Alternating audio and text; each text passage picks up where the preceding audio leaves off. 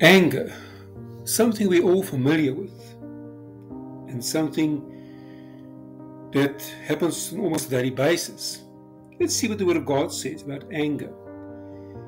Ephesians chapter 4, verses 26 through 27 in the Passion Translation reads, "But don't let the passion of your emotions lead you to sin. Don't let anger control you or be fuel for revenge, not even for a day. Don't give the slanderous accuser, the devil, an opportunity to manipulate you."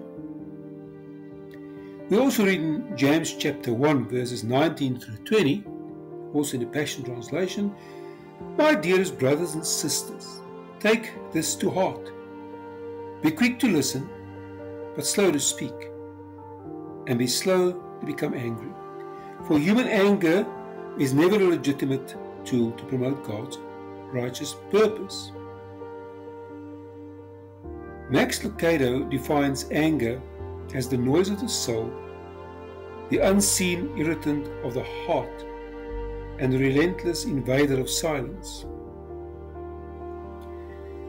God's word is a reminder for us of what anger does in the heart of people. Anger out of control leads to wickedness and lawlessness, and even sickness of the body. Everyone gets angry. It is what you do with your anger that is so important. The Bible commentator Warren Wiesberg notes, "Many church fights are the result of short tempers and hasty words. There is a godly anger against sin," Ephesians 4:26. "And if we love the Lord, we must hate sin," Psalm 97 verse 10. But man's anger does not produce God's righteousness. In fact, anger is just the opposite of the patience that God wants to produce in our lives as we mature in Christ. James 1:3-4. And anger happens to all of us. That is what you do with your anger. Don't let anger get out of control. Don't let it become a revengeful thing in your life.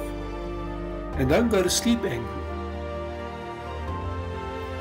My prayer for you for today: Heavenly Father, I pray for the person reading this or listening to this. Lord, help us to forgive those that make us angry and offend us, even as you, Father, forgive us when we pray and ask you. Lord God, help us to not live lives burdened and shackled by yesterday's anger, failures and disappointments, but rather that we might live constantly aware of your amazing grace and mercy toward us, in Jesus' glorious and awesome name. Amen.